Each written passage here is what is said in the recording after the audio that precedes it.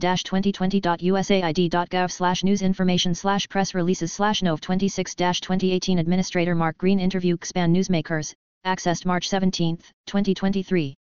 4 U.S. Agency for International Development, Digital Strategy 2020-2024, https://www.usaid.gov/site/2022-05/usaid-underscore digital_strategy.pdf.pdf/www.usaid.gov/digital-development/usaid digital-strategy, accessed March 17, 2023.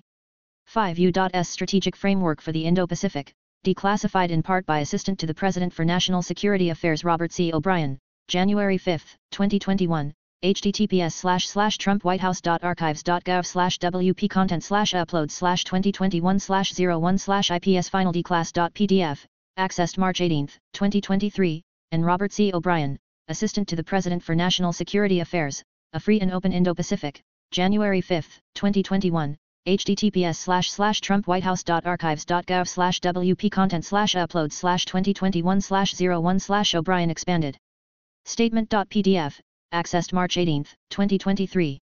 6 News Release, Fact Sheet, Prioritizing Climate in Foreign Policy and National Security, The White House, October 21, 2021, https://www.whitehouse.gov/briefing-room/statements-releases/2021/10/21/fact sheet prioritizing climate in foreign policy and national security accessed January 28, 2023. 7 U.S. Agency for International Development, Climate Strategy 2020-2030, April 2022, https://www.usaid.gov/sites/default/files/2022-11/USAID Climate Strategy 2022-2030.pdf, accessed March 18, 2023. 8 Adva Saldinger, USAID Steps Up Languishing Diversity, Equity and Inclusion Effort, devex.com, December 15, 2021. http://www.devex.com/news/usaid-steps-up-languishing-diversity-equity-inclusion-effort-1023116, accessed January 28, 2021. 9 U.S. Agency for International Development, Gender Equity and Women Empowerment, https://www.usaid.gov/gender equality and women's empowerment, accessed January 30, 2023. 10 U.S. Agency for International Development, Integrating Gender Equality and Female Empowerment in USAID's Program Cycle, adds Chapter 25, partial revision date January 22, 2021, https://www.usaid.gov/sites/default/files/2022-12/205.pdf, accessed March 18, 2023. 11 S-137, Protecting Life in Foreign Assistance Act, 117th Congress, introduced January 28, 2021, https://www.congress.gov/bill/117th Congress/Senate Bill/137 number text equals protecting %20 life %20 in %24 in %20 assistance %20 act %20 this %20 bill support %24 %20 and %20 entity %20 that %20 conducts %20 such %20 activities, accessed January 20, 2023, and H.R. 534. Protecting Life in Foreign Assistance Act, 117th Congress, introduced January 28, 2021, https://www.congress.gov/bill/117th Congress/House Bill/534, S equals 1 and R equals 450, accessed January 20, 2023. 12 President Joseph R. Biden Jr., Memorandum on Protecting Women's Health at Home and Abroad, Memorandum for the Secretary of State, the Secretary of Defense, the Secretary of Health and Human Services, and the Administrator of the United States Agency for International Development, the White House, January 28, 2021, https://www.whitehouse.gov/briefing-room/presidential-action/2021/01/28/memorandum on protecting women's health at home and abroad accessed March 18, 2023. 13 President Donald J. Trump, Executive Order 13926, Advancing International Religious Freedom, June 2, 2020, in Federal Register, Volume 85, Number 109, June 5, 2020, pages 34,951-34,953, https://www.govinfo.gov/content/package/fr 2020-06-05/pdf/2020-12430.pdf, accessed January 20, 2023. 1422 Code of Federal Regulations 205.1, https://www.ecfr.gov/current/title 22/chapter 2/part 205, accessed March 18, 2023. 15 Contributors' Notes from internal USAID meetings. 16 President Donald J. Trump, Executive Order 13957, creating Schedule F in the Accepted Service, October 21, 2020, in Federal Register, Volume 85, Number 207, October 26, 2020, pages 67,631 67,635, https://www.govinfo.gov/content/package/fr 2020-10-26/pdf/2020-23780.pdf, accessed March 18, 2023. 17 Prosper Africa, increasing trade and investment between the U.S. and African countries, https://www.prosperafrica.gov/, accessed March 18, 2023. 18 H.R. 434, Trade and Development Act of 2000, Public Law 106-200, 106th Congress, May 18, 2000, Title I, Subtitle A, https://agoa.info/images/documents/2385/agoa_legal_text.pdf, accessed March 18, 2023. Warning, empty page. Section 3. The General Welfare. When our founders wrote in the Constitution that the federal government would promote the general welfare, they could not have fathomed a massive bureaucracy that would someday spend $3 trillion in a single year, roughly the sum, combined, spent by the departments covered in this section in 2022. Approximately half of that colossal sum was spent by the Department of Health and Human Services, HHS, alone the belly of the massive behemoth that is the modern administrative state. HHS is home to Medicare and Medicaid, the principal drivers of our $31 trillion national debt. When Congress passed and President Lyndon B. Johnson signed into law these programs, they were set on autopilot with no plan for how to pay for them. The first year that Medicare spending was visible on the books was 1967. From that point on through 2020, according to the American Main Street Initiative's analysis of official federal tallies, Medicare and Medicaid combined cost $17.8 trillion, while our combined federal deficits over that same span were $17.9 trillion. In essence, our deficit problem is a Medicare and Medicaid problem. HHS is also home to the Centers for Disease Control and Prevention, CDC, and the National Institutes of Health, NIH, the duo most responsible along with President Joe Biden for the irrational, destructive, un-American mask and vaccine mandates that were imposed upon an ostensibly free people during the COVID-19 pandemic.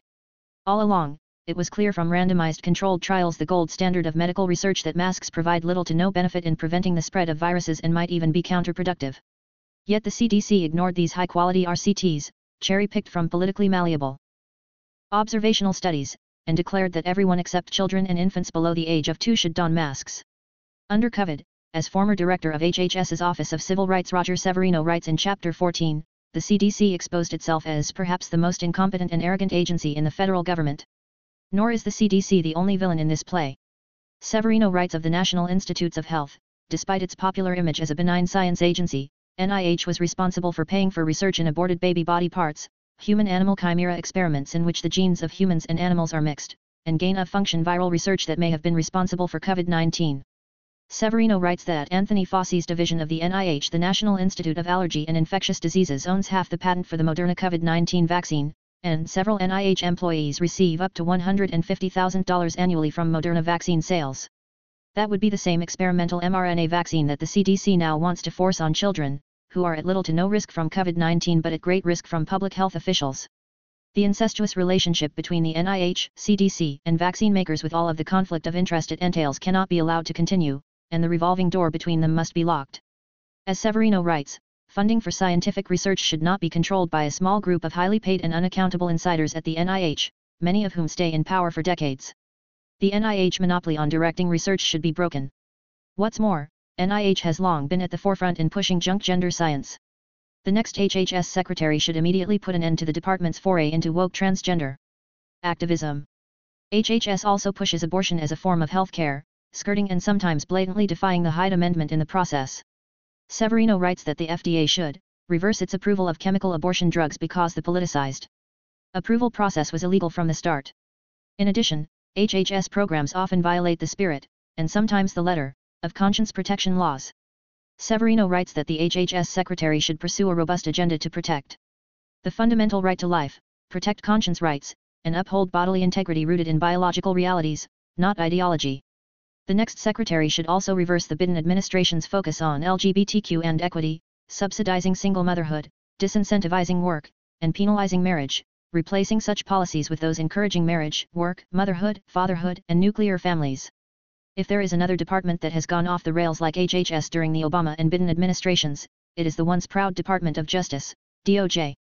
As former counselor to the Attorney General Gene Hamilton writes in Chapter 17, the department has a long and noble history. Edmund Randolph, the first Attorney General, took office the same year as President Washington, yet its long-standing reputation has been marred by the Biden administration's abuse of the department's powers for its own ends. Hamilton writes that the department's unprecedented politicization and weaponization under Biden and Attorney General Merrick Garland, resulting in politically motivated and viewpoint-based prosecutions of political enemies and indifference to the crimes of political allies, has made the department a threat to the Republic. The most important thing for the next Attorney General to do is to refocus the department on its core functions of protecting public safety and defending the rule of law, while restoring its values of independence, impartiality, honesty, integrity, respect, and excellence. This is especially true of the Federal Bureau of Investigations, FBI. A bloated, arrogant, increasingly lawless organization, especially at the top, the FBI views itself as an independent agency that is on par with the Attorney General, rather than as an agency that is under the AG and fully accountable to him or her. To rein in this completely out of control bureau and remind it of its place within rather than at the top of the DOJ hierarchy, Hamilton writes that the FBI's separate Office of General Counsel, with approximately 300 attorneys, separate Office of Legislative Affairs, and separate Office of Public Affairs should all be abolished. Requiring the FBI to get its legal advice from the wider department would serve as a crucial check on an agency that has recently pushed past legal boundary after legal boundary. Indeed, Hamilton writes, the next conservative administration should eliminate any offices within the FBI that it has the power to eliminate without any action from Congress. Elsewhere, DOJ should target violent and career criminals, not parents, work to dismantle criminal organizations, partly by rigorously prosecuting interstate drug activity, and restart the Trump administration's China Initiative, to address Chinese espionage and theft of trade secrets, which the Biden administration terminated, largely out of a concern for poor optics. It should also enforce existing federal law that prohibits mailing abortifacients, rather than harassing pro-life demonstrators, respect the constitutional guarantee of the freedom of speech, rather than trying to police speech on the internet, and enforce federal immigration laws, rather than pretending there is no border. In contrast to DOJ's long history, the Department of Education, the Department, or Ed, discussed by Lindsey Burke in Chapter 11, is a creation of the Jimmy Carter administration. The department is a convenient one-stop shop for the woke education cartel, which as the COVID era showed is not particularly concerned with children's education. Schools should be responsive to parents, rather than to leftist advocates intent on indoctrination, and the more the federal government is involved in education, the less responsive to parents the public schools will be. This department is an example of federal intrusion into a traditionally state and local realm. For the sake of American children, Congress should shutter it and return control of education to the states. Short of this, the Secretary of Education should insist that the department serve parents and American ideals, not advocates whose message is that children can choose their own sex, that America is systemically racist, that math itself is racist, and that Martin Luther King, Jr.'s ideal of a colorblind society should be rejected in favor of reinstating a color-conscious society. The next head of this department will have a lot to do, hopefully culminating in the department's closure and the salutary restoration of educational control to states, localities, and parents. The next Secretary of Energy will similarly have much work to do. Under the next president, the Department of Energy should end the Biden administration's unprovoked war on fossil fuels, restore America's energy independence, oppose eyesore windmills built at taxpayer expense, and respect the right of Americans to buy and drive cars of their own choosing, rather than trying to force them into electric vehicles and eventually out of the driver's seat altogether in favor of self-driving robots. As former Commissioner of the Federal Energy Regulatory Commission Bernard L. McNamee says in Chapter 12, a conservative president must be committed to unleashing all of America's energy resources and making the energy economy serve the American people, not special interests. In Chapter 10, Darren Baxt writes that the Biden administration's Department of Agriculture claims to be transforming the food system as we know it. But the government does not need to transform the food system, instead, it should respect American farmers, truckers, and families. In Chapter 13, former Chief of Staff at the